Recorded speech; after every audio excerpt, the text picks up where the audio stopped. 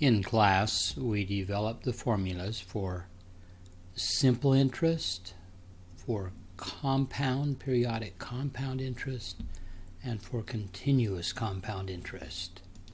4 variables are present in each of these 3 formulas. A, which represents the final amount, or that's sometimes called the future value. P is the principal. It's sometimes called the present value. It's the amount that's deposited in the bank and then earns interest to become the final amount A. R is the annual interest rate. If the interest is simple interest, we'll use the simple interest formula. If the interest is compounded periodically, we'll use the compound interest formula.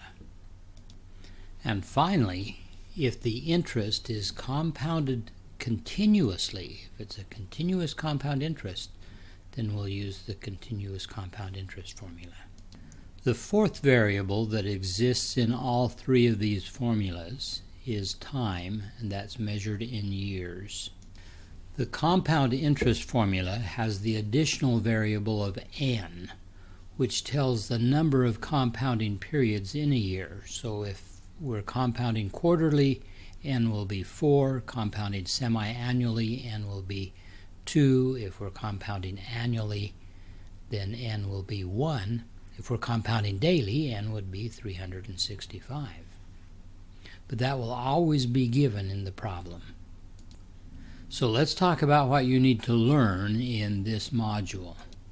In general, we'll be looking at situations where money is being deposited and becoming a future value. So we will be given 3 of the 4 variables, and our job will be to find algebraically the missing variable.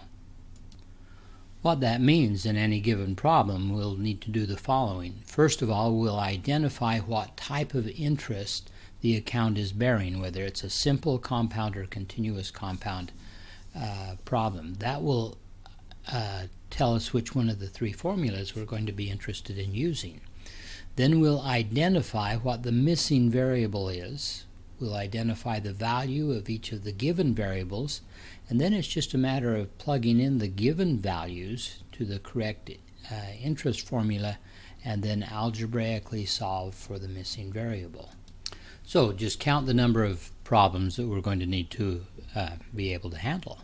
There's 12 different types because there are 4 different variables in each situation and 3 different formulas. So we'll look at an example of each one of those. Here's our first problem. Deposit $300 in an account paying 3% simple annual interest. How much is in the account after 5 years? So the first thing to notice here is that this is a simple annual interest problem, so we'll use the simple interest formula. So now let's look back at the story and see which of these variables are known. The question is, how much is in the account after 5 years? So we're looking for the future value, or that final A amount. That's the amount that we're looking for. We're going to need to find P, R, and T. That is, we're going to have to find in the problem. P, R, and T is going to have to be given to us so that we can find what the A is. $300 is deposited in the account, so that's the present value, or the principal. We're given that the money is put into an account paying 3% simple annual interest, so the 3% is R, and the simple annual interest also told us that this was the formula that we were going to use. So R is 3%, which is, as a decimal, is 0.03. And of course T is 5 because this is going to be in the account for 5 years. There's really not any algebra to do here. This is just a calculator problem at this point.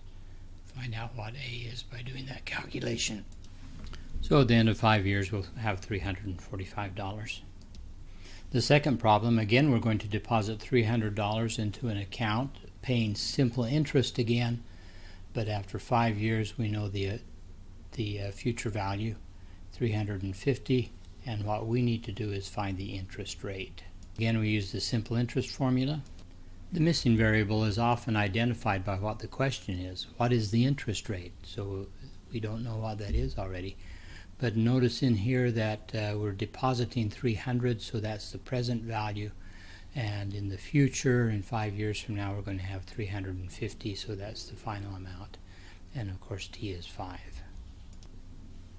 So there we are with the values substituted in, and what we need to do is solve for r. We're just going to subtract 300 from both sides, divide both sides by the right amount. Of course, an obvious first step is to multiply this 300 and the 5, giving us this equation. Subtract 300 from both sides, divide both sides by 1500, and then this is just a calculator problem to find out what r is. As a decimal, the answer is 0.0333 repeating. We need to change that to a percent. So the interest rate is 3 1/3%. The next problem is again a simple interest problem. We're 3% simple annual interest, so we'll use the same simple interest formula. But now we're going to ask how much must be deposited. That is, what is the present value of some money that we are going to put on deposit at simple interest to have $400 at the end of 6 years.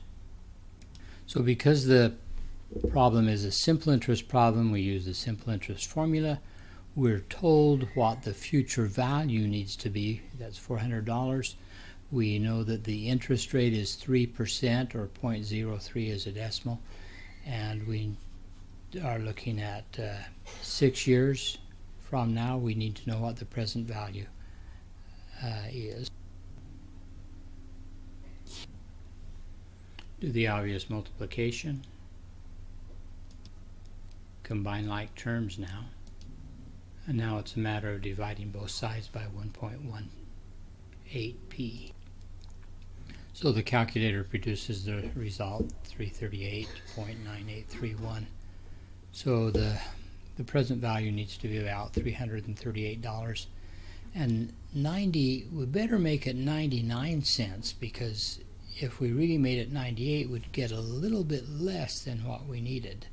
So in this kind of a situation, it would be best to round up. So if we're advising somebody, this is the amount they would need to deposit to get that amount.